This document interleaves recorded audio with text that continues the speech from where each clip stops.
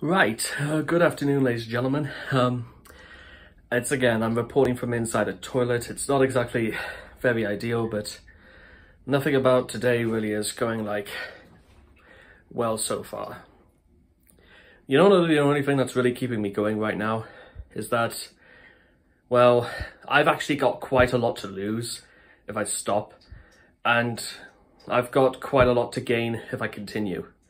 So it's not a question of, letting my pride or my ego get in the way. It's simply a question of, I know fine well that, maybe if, things like, struggle, it's just part of the process of life. And, people experience hardships, life is not all fun and games and all that. And yeah, I understand that. But at the same time, I like to know at what point is it actually going to stop? Or rather, at what point is my work going to be, seen and, taken seriously? That's what's concerning me right now, is that this is becoming, as life is getting harder, it doesn't really seem, nothing seems to be getting easier. Nothing. And I wouldn't mind, actually, no, I wouldn't even mind if things got harder, but I'd rather, just somebody gave me a break every once in a while.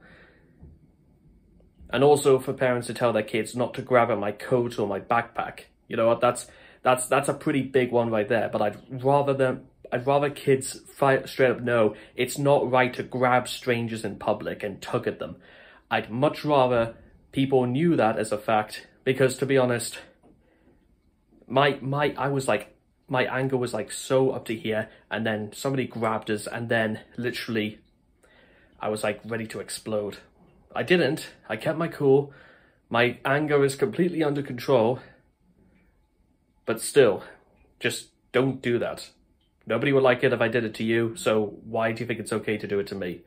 So, yeah, as do unto others as you have them do unto you. You hearing that, God? Well, I hope you are, because I've kept your rules and I've read the Bible and stuff like that. Anyway, catch you guys there. Okay.